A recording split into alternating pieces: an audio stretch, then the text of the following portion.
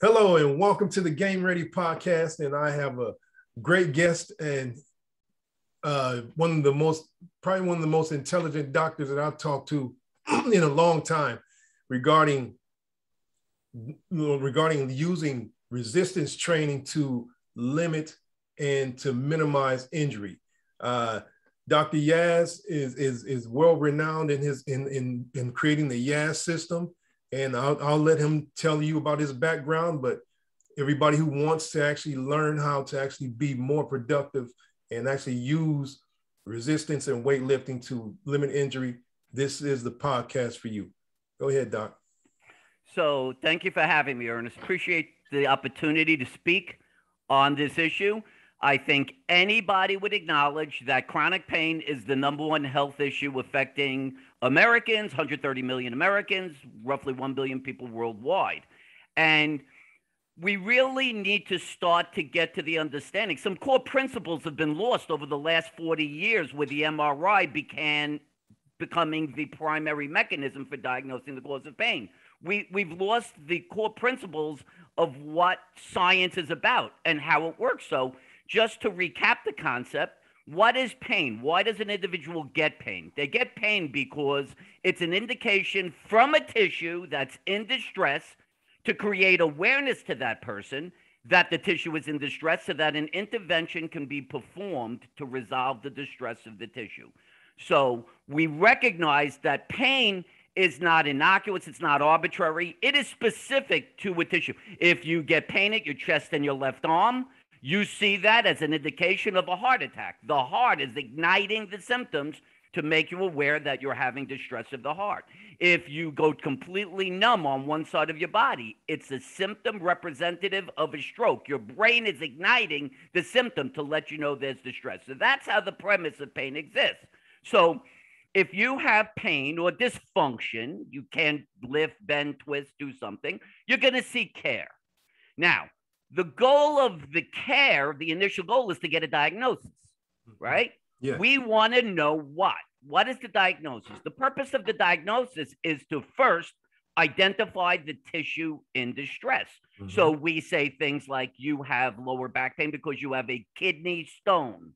You are having dysfunction in your body because you have cirrhosis of the liver. Mm-hmm. You are having blood supply because you have mitral valve prolapse. So you can see there's a phrase with the term of a tissue in there. So we have to identify the tissue in distress. This is the part where everything came apart. Number two, you must be able to show that that tissue can create the symptoms you're experiencing. True. Because there has to be that connection. We're acknowledging that the tissue is eliciting the symptom to create awareness of its distress.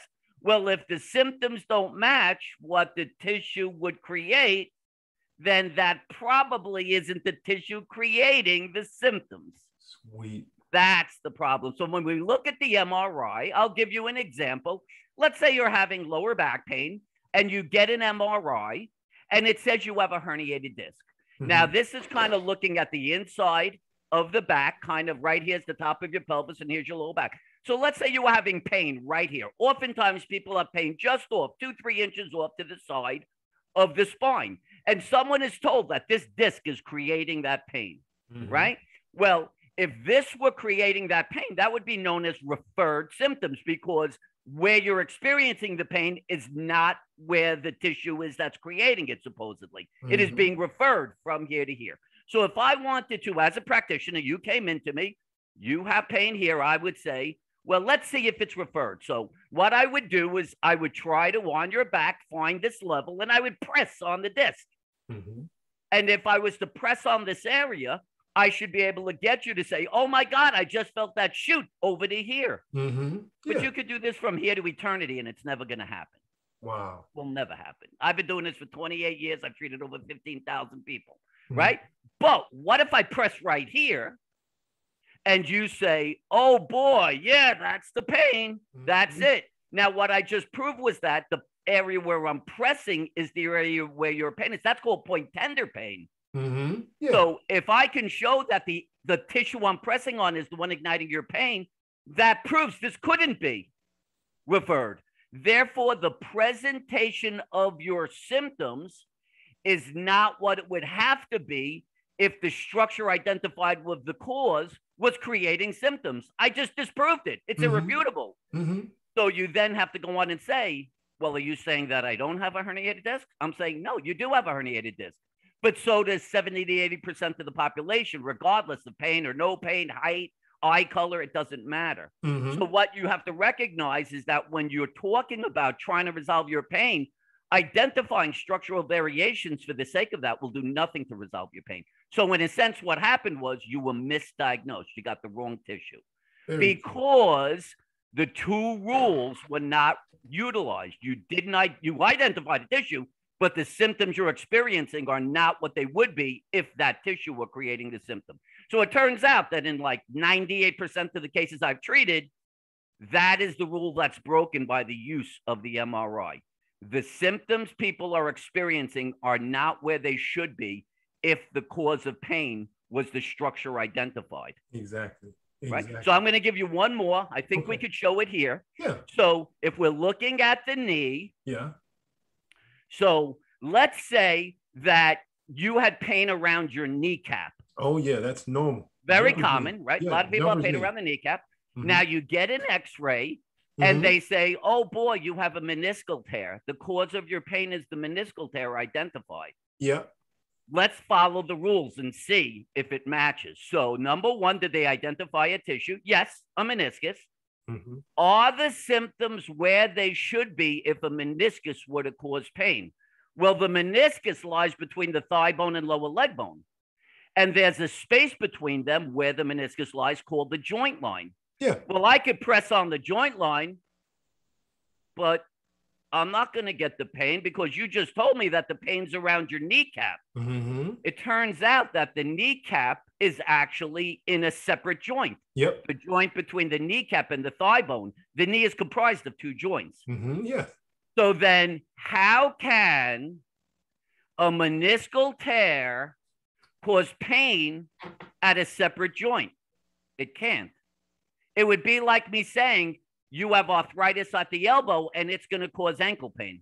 Exactly. Yeah, because it's a separate joint. Yeah. It's a separate joint. Yeah. So again, the finding of the meniscal tear breaks the law that the tissue identified is not creating the symptom being experienced. Therefore, it cannot be the tissue in distress, even though it is a structural abnormality.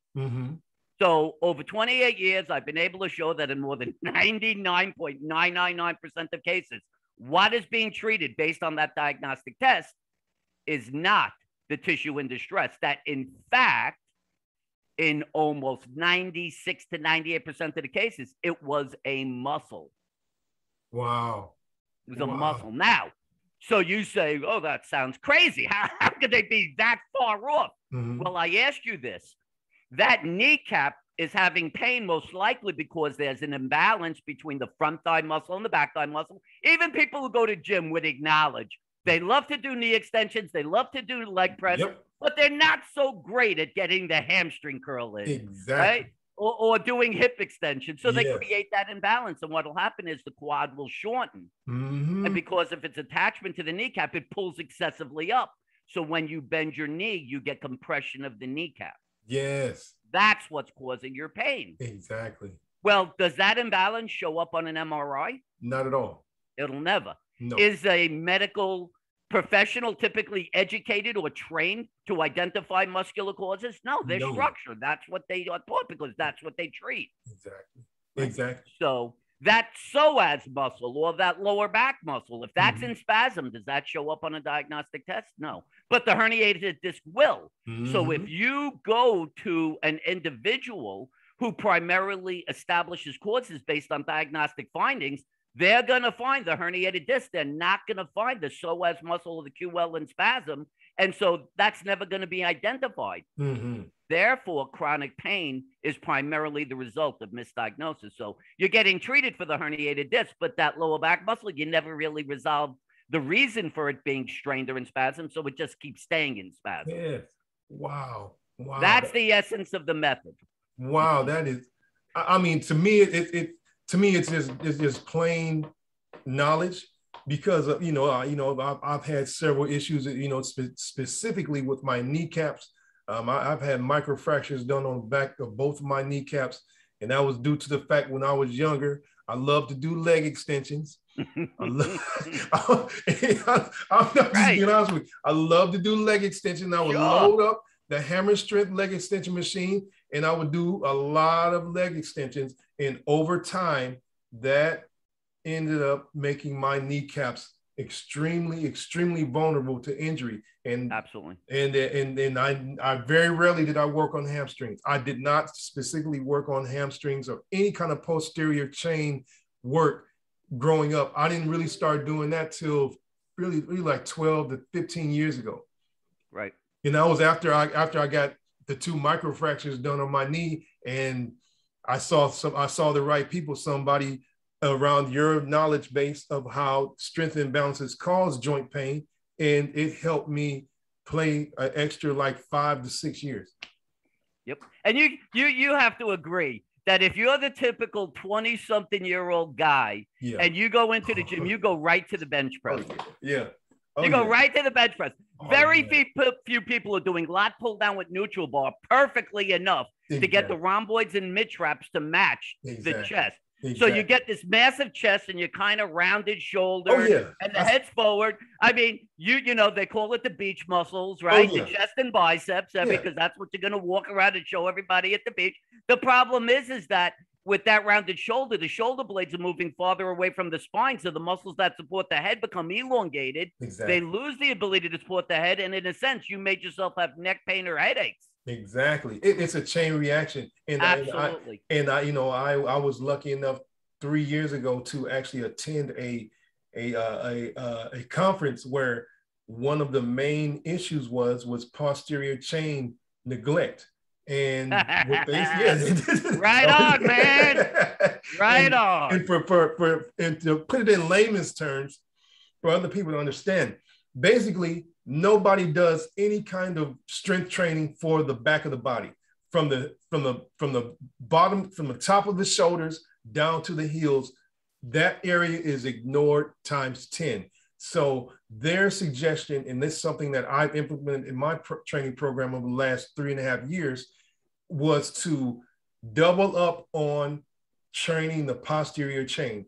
And the ratio that they suggested was 2-to-1 ratio of training pushing movements to any pulling movements, any extension movements in the lower body, always accompanied to flexion movements or some sort of posterior chain work to strengthen the hamstrings and the calves. So I wanted to get this message out to just everyone to understand that I totally agree that localized pain that's diagnosed usually is not the main culprit behind the pain. Usually there's a strength imbalance involved, and you hit it on the head, Doc. So just tell people about, we jumped into the science part. Tell people more about your background. How did you get into this industry? How did you develop this system? Okay, so it's kind of an interesting thing, and you could appreciate this. So I was the 99-pound weakling who had sand kicked in his face his entire life growing up all the way through high school. Always intimidated to go to school. I always saw myself as the thinnest guy, which is funny because you actually make that up in your head. I'm sure there were other guys who was thinner than me or maybe not more, but that's how I saw myself. So I wanted to change improve my self-esteem and make myself feel better. So I was going to lift weights. Well, from 19 to 26, I couldn't because my metabolism was so fast. Every 6 months, I take the weights out. I try to live for a couple months, and I just didn't seem to get anything to go. Well, finally, crazy story. I took a high school physics course and literally started applying physics properties to weightlifting, force vectors. So a classic example is if people bench press, you'll hear the story. You need to bench press at different positions because you have to get all the fibers of the chest. Well, that's actually not true. If you're bench pressing with a barbell or a dumbbell, gravity's pushing directly down. So that's the way the weight is pushing. The way to create the optimal force against that is to push directly up. And so therefore, the only true position to create maximal force against resistance is with the forearm perpendicular to the ground. That's it. So all the other things really are diminishing the chance of growing because you're actually creating, if your hands are too wide, some of your force is being pushed out. That's called translatory force. So you're losing the ability to push straight up. So that's kind of what happened. So over the next 4 years, it sounds insane, but I put 40 pounds on. I went from 160 pounds to 200 pounds. Not steroid. I'm talking straight, just weight. Yeah. I've seen it. And so that was my personal life. Now, my first job, I was a project manager in construction. I quit that. And by the time I'm 30, I hear about this thing called physical therapy, and I'm going to get into it. So I take a couple of prerequisites and I apply. Within that time frame, classic, another funny story. My father plays tennis every day on a Saturday, and every Sunday he wakes up in pain, pointed to the left, bent forward. I had just had gross anatomy, and I learned about the psoas muscle, the hip flexor muscle. And I learned that if one strained, not both, but one, it would pull you forward and to the side, just the way my father was. Now, he had already been diagnosed with a herniated disc as the cause of his pain. So I said, I know I'm obviously not a medical professional. I've just literally taken a course, but I heard about this psoas muscle. Would you mind if I just try to release it and see if it changes anything? And he's like, if you could do anything to get me out of pain. This happened every week for months. Wow. So I said, okay. So I released the muscle, and sure enough, he stands right up and his back pain is gone. And every weekend, I keep doing it. Release his hip flexor, he stands up, his pain is gone. And the both of us have this kind of light bulb concept that, wait a second. You've been told that a herniated disc is causing your pain, and no one's denying that you don't have a herniated disc. But I keep releasing your hip flexor, and your posture and your pain corrects and improves. Wow. Yeah. And this is after my first semester. So I'm saying, you know what? They teach me a lot of stuff. I really am not going to accept it because it's not logical. I'm going to just wait until I get out, and then I'm going to try to follow this theory. And just turns out that the last guy who I had my last affiliation with was the therapist of the New York Islanders hockey team. Wow. And so he liked me because I was an older guy and kind of brash, and I had a lot of weightlifting experience by that point.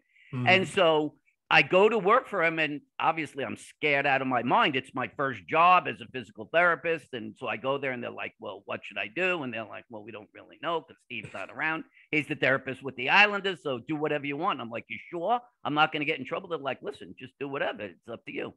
So that gave me literally the laboratory background to test some of these theories. And it was unbelievably effective. I found people who were told they had meniscal tears, and it turns out all they had done was strain their hamstring. I could literally point press on their hamstring tendon, and they would go through the roof and say, yeah, that's it. Don't touch that anymore. So I would strengthen the hamstring, and 2 or 3 treatments, they were pain-free. Holy cow. Within a year and a half after that, I got my own practice, and that's when things really started to explode. I did some local media. I wrote some books. I did a PBS special. I've written for international magazines. And so now I personally describe myself as one of the true authorities on the diagnosis and treatment of pain, because my method, through the interpretation of symptoms, can tell you whether the pain is coming from a bone, a muscle, or a nerve, because each one of them creates a specific symptom. Yes. The same cannot be said for the MRI. It cannot identify all potential causes. And if you're going to utilize something to identify the cause of pain, shouldn't it be able to identify all potential causes? Because what if the cause is one of the ones that it can't identify? You will be misdiagnosed by definition. And so that's kind of the background of where I am and what I've done. And I just want it made available for anybody who is seeking the right path to finding an end to their pain and getting back to full function. You know, by the way, everyone talks about pain. Well, the reality is, let's say you're having knee pain and I tied you down on a couch for a year. You're not going to have knee pain, I assure you of that. But you aren't going to have any life either. Exactly. So what's the point of that? Exactly. Ultimately, people are looking not just for the resolution of their pain, but the return to full function. And when you connect your symptom to dysfunction, by definition, you're describing it as a muscular cause. And those are the types of things that, through the understanding of which muscles are creating the symptoms, and understanding how to do targeted progressive resistance, the ability to cause the muscle to adapt to more and more resistance, whether using resistance bands, machines, free weights, it doesn't matter. You will get the force output of the muscle beyond the force requirements of the activities, and you will be pain-free and fully functional. Very true. When you apply the concept of targeted muscle or progressive resistance, what is your progression as far as load? Do you start with body weight, or do you start with minimal weight, or do you start with bands? Yeah, that's a good question. So let's because there is this confusion when I start talking about resistance, everybody's saying, tell me what the right resistance is. Well, it turns out it's really not a particular resistance. The right resistance is based on something called the perceived exertion scale. Yeah, very true. Okay. So the perceived exertion scale, for people that don't know, says that you're going to do a bout of exercise, and then we're going to ask you, how hard was it to do it? So let's say we choose you're going to do 10 repetitions. You do the 10 repetitions, and then we're going to say, how hard is it? 0 means it felt like you did nothing. 10 feels like you were going to tear a muscle. 8 feels like if I said to you, could you do an 11th or 12th, you'd say yes, but it would be hard. 5 would feel like if I said, could you do 15 or 16 reps, you would say probably. So what we're looking for in how I do progressive resistance is I'm going to find the right resistance by whatever means you create the resistance, where you're establishing an exertion level of 8. That basically represents 80% of your maximum effort. That's what the 8 represents. So what that means is that at that level, an exertion level of 8, that means you're going to be able to cause enough breakdown of muscle to grow, but with the least chance of injury. Wow. You're going to stay with that resistance level, and your muscles are going to adapt and get stronger. So by definition, that same resistance level will get easier until it reaches the exertion level of 5, which is where you say, oh, I probably could do 15 or 16. At that point, that's when we want to progress the resistance. We need to make the muscle adapt to a greater resistance so we can then again grow and get stronger. Yeah. So we take a higher level of resistance that will bring us back to the exertion level of 8. Then we stay with that resistance until the muscle adapts, feels like an exertion level of 5. Then we progress the resistance again back to 8. That cycle is what is known as progressive resistance. And that's the mechanism by which you do it. And it could be a band, it could be, and so your question was, oh, can it be just body weight? It's all dependent on the individual. Some people will have to start with their body weight. Some people will start with a substantial amount of weight that would could be an end weight for somebody else, right? It's all dependent on their strength, their force output of their muscles versus the force requirement of their activities. So there really isn't, to say what's the starting resistance level. It's not so much an absolute as much as finding the resistance that you work at 80% of your maximum effort. That's how you start. Wow. That takes some pretty, that takes some experience, and that takes an assessment that is pretty detailed. Could you talk about your, just gloss over the general points of your assessment? How do you come up with that number? Sure. So in terms of the assessments that I do, and by the way, let me just make this another point, is that so typically people think that treatment requires you be in person with the individual. So most people, I live in Jacksonville, Florida, think they're going to have to come here. So it's just not true. So because of the fact that my books are sold by Hay House, which is a publisher, international publisher, my books are sold here, Canada, England, Australia, India, and South Africa. For years, my first major book from Hay House came out in 2015. So I've had people contacting me from all over the world, and I never expected everybody to fly to Jacksonville for a few days. That's insanity. So I was doing Zoom before there was Zoom. I was actually using Skype initially, and now Zoom. So I have been for years utilizing virtual mechanisms to diagnose and treat people. So the important thing to understand is for anybody, anywhere in the world, if you want the Yass method, you can get it through Zoom sessions. Okay. And all you'd have to do is go to my website, livewithoutpains.com, to schedule it. But yes.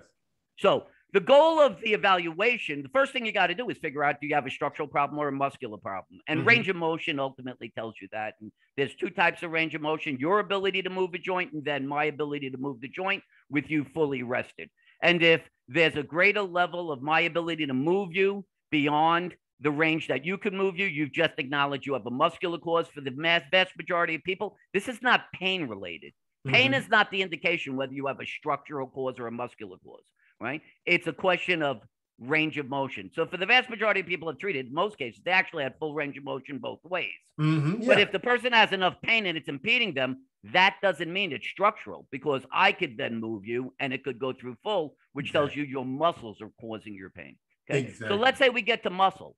Muscle doesn't just elicit pain. Muscle is responsible for posture and movement. So let's say that you're having some shoulder pain. And I look at your posture, and let's say you're having left shoulder pain, and I notice that your shoulder is higher than the other. Well, is that to be ignored? Is that just, oh, it's just kind of coincidental? No. Because of the pain, the muscle in distress has also been responsible for the fact that that shoulder's higher than it should be. So understanding correlations of posture or how you move your arm. So I'll show you an example. Watch. So what could happen is, as this comes up, this shoulder raises more than this one as I'm going through range of motion. Again, that's a change in movement. Well, movement is the culmination of the pulls of muscles. So if I saw a change in posture and I saw a change in pulls, the motion that something goes through, those are all indicators of very specific muscles that may have strained. Then I can go on and muscle test them. I can press on the muscles. I can find knotting, and voila, I've established that there are specific muscles responsible for your pain. So now we're going to try to determine what the right exercises are. Now, the fitness industry has morphed from the old style 1960s, 1970s mindset of isolated strength training, bicep curls, bench press, military press, to functional stuff. Use the, cling and jerk, or cling and rotate, or bring it up, out to the side, over, up and down. Combination. Combinations, right. Now, combinations are fabulous if all the muscles involved in the combination are strong enough. But if they're not, you're going to compensate in how you do the combination. And by definition, combination, what was the word I just said? When you change how you do what you're doing, by definition, that implies that some muscle is going to overwork in a way that it shouldn't. Compensation. So you're leading to yourself straining. Big time. So what I do as part of mine, let's say that we saw a particular muscle is weak. You want to understand that each muscle moves one joint in one direction. The bicep bends the elbow in one direction. The chest basically moves in this direction, right? Each muscle, the quad, as you know, does knee extension. So if you want to isolate a muscle, the form of exercise you're going to have to perform is one in which only one joint is moving in one direction while the balance of the body is stabilized. Which allows all your energy to go towards that muscle. So that's how we establish how to do the exercise. Then finally, we apply resistance, and we have the person do the 10 repetitions. And then after it, I say, so tell me, how hard would you say that is? 0 to 10? 10 feels like you're going to tear a muscle. 0 is nothing. Do you think it's more like an 8? And that's how we finalize the correct resistance. And then the process begins, and they go through the method. Exercise is only performed 3 times a week. This is another fallacy that exists a lot.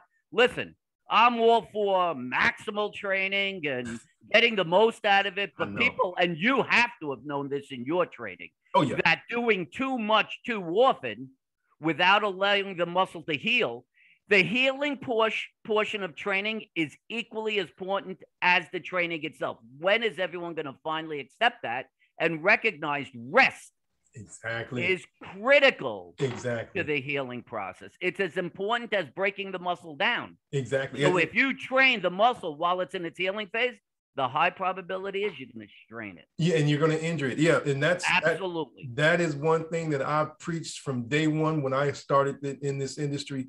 The magic happens in the recovery. Yes. Magic always happens in the recovery. Absolutely. That's where the muscle adapts, and that's where it gets stronger. And it's taken me literally 5 to 6 years to get that point across, and it's still not being really adhered to, because I don't know if it's a confidence issue or if it's an issue of just the normal.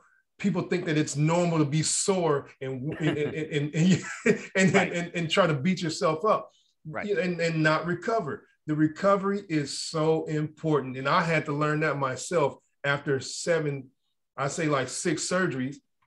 When I allowed myself to recover, my performance improved, my mental outlook improved, everything improved from day one when I learned that recovery was the most important part.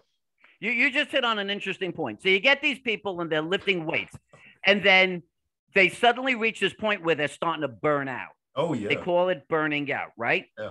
And they're saying, shit, I really don't feel like I want to go to the gym today. Yeah. They think that's psychological. Mm-mm. That's not psychological. That is the wearing down of their muscles and the mechanoreceptors in the joints and the springs in the muscles sending signals. Listen, you got to give us a break because you're going to hurt us. Mm-hmm. And we're here to let you know. I'm trying to provide you the symptoms to let you know we're not ready to get beaten up again. Exactly. It's always that premise. You don't listen to your body. Mm-hmm. You need to always listen to your body. Oh, yeah. Every day. If you're feeling something, it's there. There's a reason for it. Exactly. Don't ignore it. Exactly. And that's what keeps people out of the gym.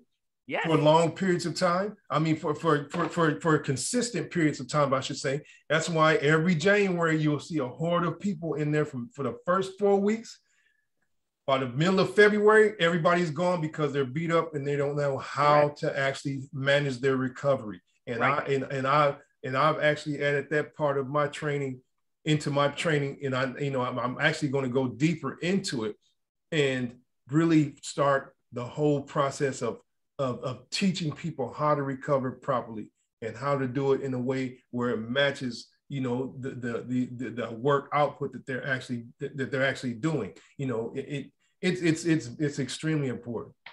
So you did that bout of workout. That's great. You caused the micro tears, but now let's feed the muscle. Yes. Let's reduce our stress. Yes. Let's sleep right. Yes. Right. Let's give the muscle its greatest chance of healing back.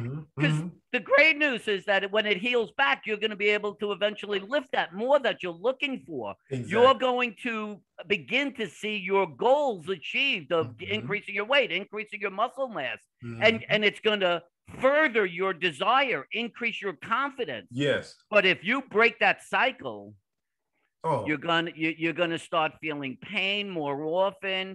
Your body's gonna be saying, you're gonna wake up and it's gonna be saying, you know what? It's probably not today. I don't think you should be going. And exactly. You're gonna start having a negative attitude about going to the gym, which is you're describing exactly why that January 1st thing where everybody says I'm gonna do it fails. Oh, yeah. Because they go in too hard, too fast. Exactly. You hit it exactly right. Yeah, and I've been fighting that battle because I try to get people to understand that if you have a New Year's resolution, and I don't really subscribe to that, you need to start in like September or October.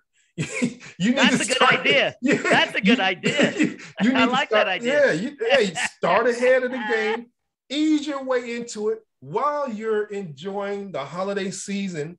Right. Develop the habit of some sort of physical activity, and then when January hits, you are more apt to actually adhere to that behavior, and you'll exercise more consistently, longer, and you'll enjoy the process because there's not a bunch of pressure that's put on society on that whole New Year's resolution thing.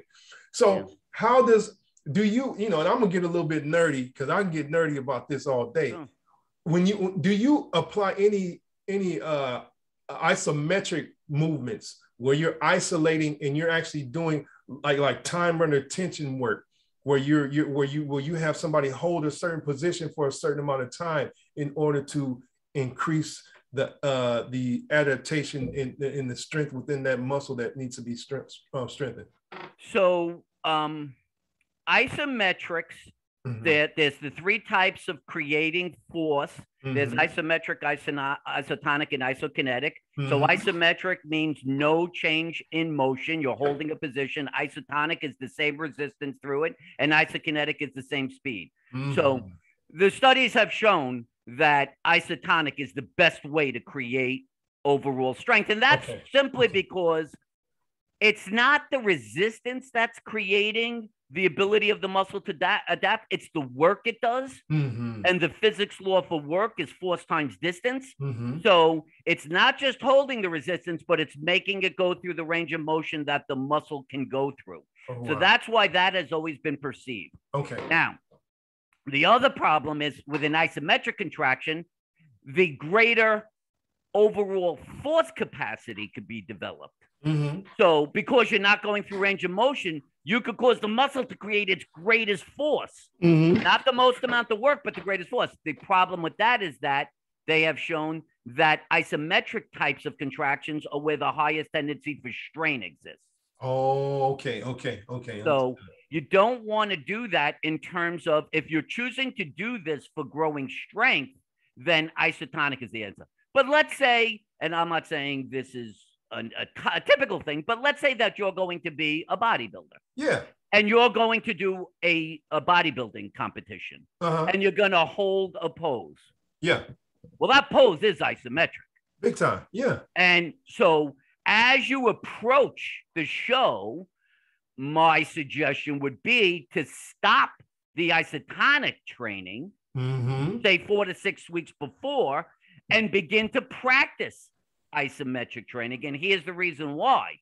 That isometric contraction is going to develop lactic acid at a substantially faster rate than isotonic training. And the problem with lactic acid is it impedes the ability of a muscle to contract. So if you haven't conditioned yourself, and I've kind of seen it, it's a little scary to see, the guy's holding that position, he's going to cramp out. He's going to have to come. He's got to put his arms down. You're just not going to be able to hold it. So for specific types of activities, if the activity incorporates, let's say you're in the Army and one of the things that they want you to do is hold a gun over your head for as long as you can. That's an isometric contraction. Yes, it is. So I would, if I was the person conditioning these individuals, would be develop deltoid strength through military press, post delts, lateral, all those types of things. But then as we approach towards the end of when I want them ready for that, again, I would switch them to different. So I would hold a dumbbell at this position for 30 seconds and then a minute and then a minute and then have to. And I would slowly try to progress that resistance slightly doing the isometric move, because I now have to get my muscles to adapt to living in a lactic acid environment, because sustained contraction is a lactic acid environment. Yes. So you just change your training for what you're trying to accomplish. Making muscle mass is hands down isotonic, using the same resistance. Conditioning for specific activities that warrant isometric types of contractions, towards the end, start changing your training to isometric types of movements. That's what I would suggest. And it makes sense, because it's specialized and it's made to adapt to the activity that the person is training for. It makes a whole lot of sense, but it wouldn't increase the chance of healing that area or making that area stronger. So I think that when we talk about healing falls into the whole concept of your nutrition, sleeping right. You brought up in your book, which I think is critical. Oh my God. I don't think everybody understands this, the value of hydration. Oh, big time. Critical. Why doesn't everybody recognize how important drinking water is? To the health of your muscle and everything else. Exactly. I had this conversation with a client yesterday. She loves to drink sports drinks. And I told her the best hydration method is water. Your body is not made of sports drinks.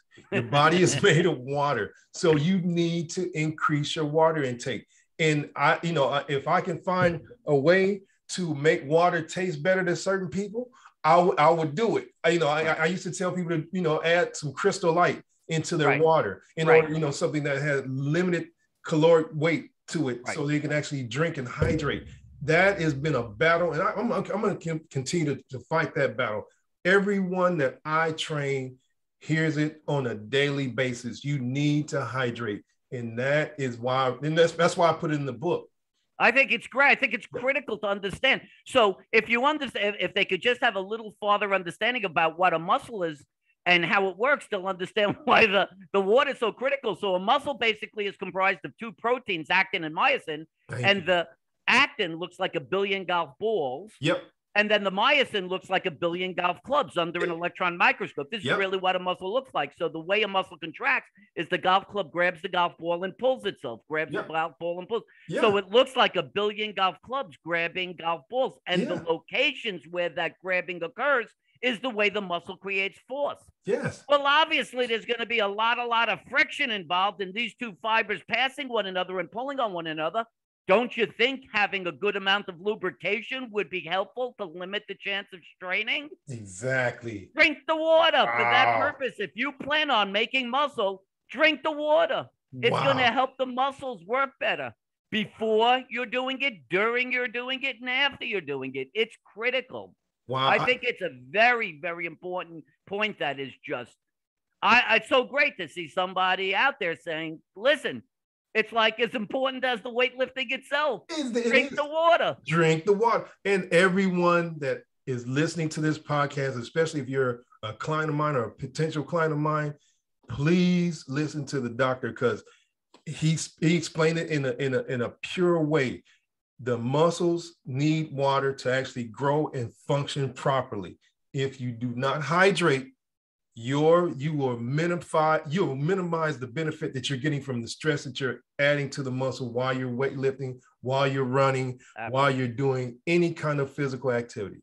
You hit it on the head, Doc. I appreciate that. Hey, kudos to you for you bringing it out, man, and being a big proponent of it. That we need more people with these kind of. Listen, my attitude is that there's lots of people out there, and people are slowly maturing. Healthcare is kind of imploding on itself, and people are recognizing that they're needing to take more and more responsibility for themselves. So they understand they don't have that information, and they're looking for leaders. They're looking for people that they can trust and can give them information that's viable, that makes sense, that is logically based.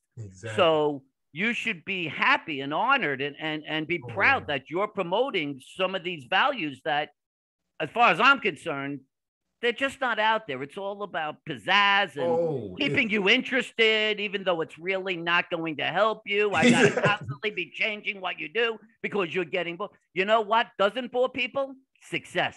Exactly. Success makes people very excited and stays very focused. And that's my attitude. I don't care if you're doing the same exercise for that bicep. When I get you to go from 10 pounds to 50 pounds in that bicep curl, and your muscle has blown up and you're doing everything you want, you're pain-free, trust me, they didn't mind the fact that they did the one exercise when all is said and done. Exactly. And it's a simple principle. It's the KISS method. Keep it simple. Stupid. Yes. You have to keep it simple. And that's a battle that I fight every day. I try to make things as simple as possible without any kind of conjecture, without any kind of fluff, without any kind of pizzazz. That's why really my training method, it works, but it's not for everybody, because I don't have people doing all these crazy outlandish things. We work on movement first and we load second. I could care less if I have a young kid that comes in here. When he leaves and I'm privileged to train him for an extended period of time. If he leaves and he's benching beyond a certain maximum weight, that's his maximum weight. That's what's going to allow him to be more effective. Not trying to get him up to a certain weight that just, that turns into ego contest where, you're trying to get somebody to bench something that, do something that they can't control. So simplicity is the actual, is the battle that we're, people who talk sense, we're both fighting. So let's just kind of just extend that point, which is so critical for people, especially for teenagers and 20-year-olds or 30-year-olds who are just getting into this. Let's just really make the point here. It is the technique that will make you grow, not the resistance. Very true. They have to understand this. If you do the technique correctly and you isolate the muscle will respond by healing and growing and allowing you to make you be able to push more resistance. Exactly. If you think the absolute is moving the resistance, you are instantly going to compensate. Exactly. You're going to, when you're bench pressing, you're going to bring your butt off. You're going to jerk it up. You're going to bounce it off your chest. And all you're doing is trying to move a resistance that the individual muscle wasn't able to. Exactly. So the one time when you go back and try to do that perfect technique, you just strained yourself. Exactly. And there's a way to keep the risk down. And that is to actually learn the movement. And everybody wants this quick fix. Every off-season training program, I don't care what sport it is, unless it's a non-contact sport, the main objective is to get bigger. The main objective is to actually increase size. And everyone and that's why I got out of the high school coaching for the most part, is because there's a pressure to put kids in a stressful situation in efforts to get them to be bigger and stronger without a focus on movement, which is mind-boggling to me. But that's why, I try to reach the people that I'm supposed to reach, that are willing to put in the time and the effort consistently to build on a good foundation of movement. Yeah, I think that we have to be respectful of the coaches and those that are trying to push these people and understand they're under pressure. Oh, big time. Right? The schools are forcing these guys to say, or women, you got to win. You got to win. You got to win. Oh, yeah. And so they have these lumps of clay, and they're basically saying, we got to make you be big and everything else, and because I need to win. And and the parent gets sucked into the premise because there's always that allure of the scholarship and seeing my kid on there. I got it all. Got it all. I understand. But just as you're describing, if you're in the position to be working with a kid or, a teenager or a young person, in their 20s, it's your responsibility. Yes, it is. To make sure that everything is safe. Before all, prevent injury. Exactly. And make them understand the life lessons that are gained from weightlifting. I've been lifting weights for 35 years. 35 years, man. I have never stopped. I have progressively grown. I have never plateaued in my weightlifting. Never. Wow. 35 years, I have never plateaued. Because my techniques are so pure, and I simply focus on my techniques and allow the muscle to grow as it is capable of it. Exactly. And that's the key. And I hate to say it, man, and you're right on it, man. Take the ego out of weightlifting. It makes no sense, and it puts people in a position where they're exposing themselves to injury for nothing. And just to go back, I know a lot of coaches have limited resources and limited time, and that pressure puts them in a position where they put kids at risk. Because I've seen some things on Instagram. It's kind of quieted down now, but like 5 or 6 years ago, it'd be nothing to seeing a kid pushing weight and look like they're going to bust their back, and they have limited control of the weight. And I don't know if the kid is injured or not, but I know they never tried that weight again. So it's a lesson that, and a message that I try to get out. I try to get to everyone. The ones who want to listen, hopefully they're listening. But the ones that don't want to listen, hopefully you learn to actually nurture a kid's experience and really put it in perspective that this is a long-term deal when it comes to kids learning how to act, kids and really young adults learning how to, how to train properly. I certainly hope they listen to you, because your life experience is in many ways what they're looking to rise to. And so, I mean, you've already been there. And so I would hope that not just the kids, but their parents would listen to you and say, listen, the guy's got the experience. He has the life experience. Yeah. He's talking from his past. And so listen to it. Listen to what he's saying. That, this guy's been there and he's gone through the process. He's got the experience.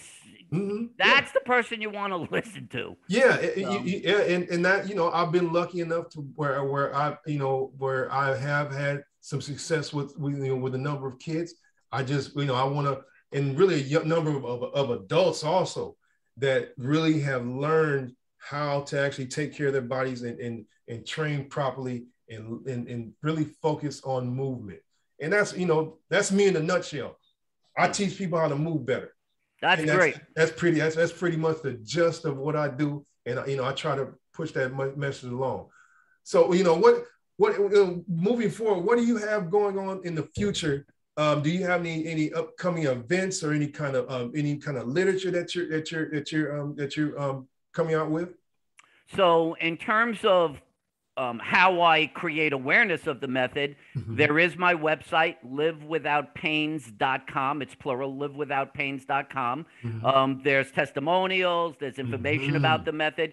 But certainly, to me, the best way of getting the information is through my YouTube channel, Dr. Mitchell Yass. There's probably over 200 videos now.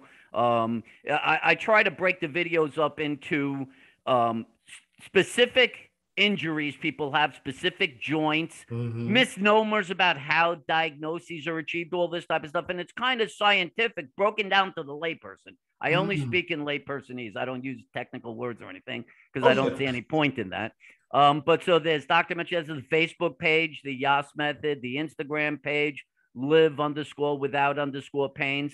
And I think the best thing that people can understand is that they can get the method virtually. That is, to me, the most important thing. You do not have to see me in person. If you're having pain, if you're having dysfunction, you're fed up with going to the medical system, and maybe frustration or hopelessness or depression has kind of lurked in, it's happening not because they'll try to convince you. People try to convince people that those emotions are attached to the pain. It's not the pain. There is no direct connection neurologically from the pain center of the brain to the emotional section of the brain. Imagine if there was. Every time you got a paper cut, you'd have a nervous breakdown, right?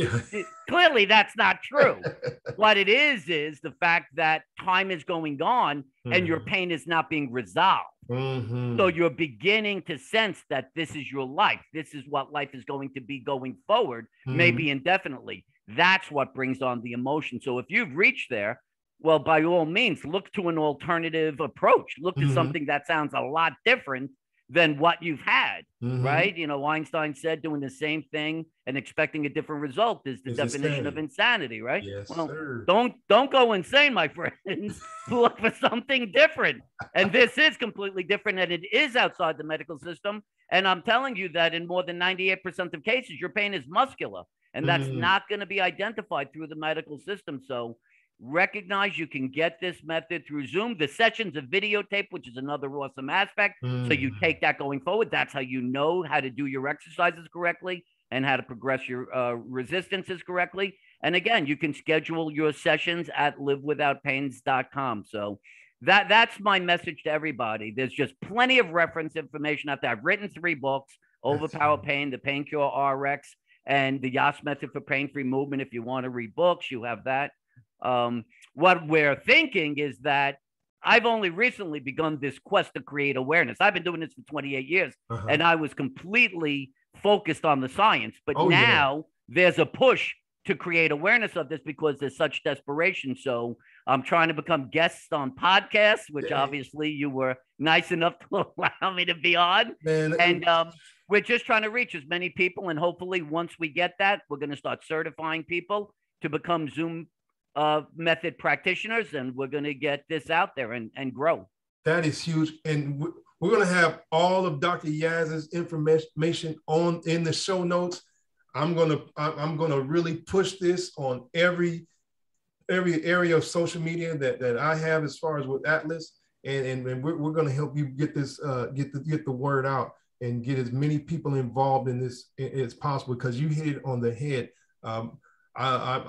My girlfriend is in the nurse. She's actually in the healthcare field, and there is a implosion of within the medical field that people are looking for true answers that go beyond just, giving them a pill and a shot.